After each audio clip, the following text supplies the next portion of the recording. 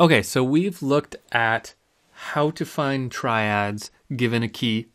So if I tell you, we're in the key of G, after a little bit of work, you should be able to tell me now 7 chords that work in the key of G. Their roots and if they're major or minor, right? Because the process you would do for that is first you would write out the scale, figure out the key signature based on the alternations of half steps and whole steps, right? That would get you all the right notes in the key.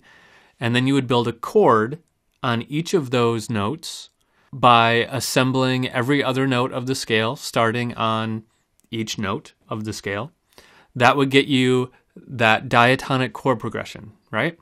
And then using the pattern of major and minor chords that we looked at, the diatonic chord progression pattern, you would be able to tell me if any of or which of those are major and minor and the one weird diminished one, right? So, you might not be able to just do it in your head. You might have to write it all down, and that's totally fine. You don't have to be able to do this in your head. But you should be able to tell me those things given a key.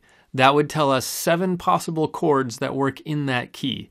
And if you're thinking, I thought there were 8, remember that the 8th one was the same as the first one, right? Just an octave higher. That's the way I did it before.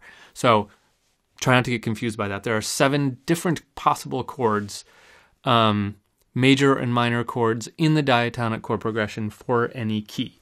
Now, with that, I want to take a look at other things inside the major triads, things we need to know about them. For example, what if we don't know the key? What if we're just, let's look out over here. Let's just say, what if I just did this?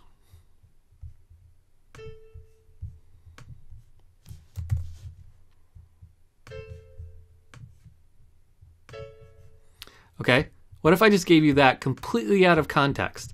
We don't know what key we're in. We don't know anything. How can we tell if that's a major or a minor chord, right? We don't have enough information just by looking at that chord to use the diatonic chord progression because we don't know what key we're in.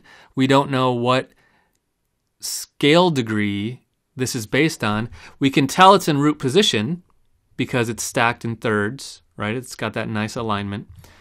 But we don't know so we know this note, A, is the root of the chord. We know that for sure. But if we're in the key of A, it's going to be a major chord. But let's say we're in the key of G, right? Then it's going to be the 2 chord because G would be 1 and A would be 2, and then it's going to be a minor chord. So how can we tell if this is a major or minor chord when we're just looking at a chord completely out of context? So that's what we're going to look at in the next couple of videos, is how to really see inside the chord and figure out what's in it aside from using the diatonic chord progression formula. There are ways to do it. There are ways to know this is a major chord. I can tell you that confidently for a couple reasons. One of them is just that I happen to have memorized A, C sharp, E is a major chord, but there are more scientific ways of knowing that. So that's what we're going to look at in this next section. We're going to dissect a chord and look at what's inside it so we know how to build it when we are out of context. Okay?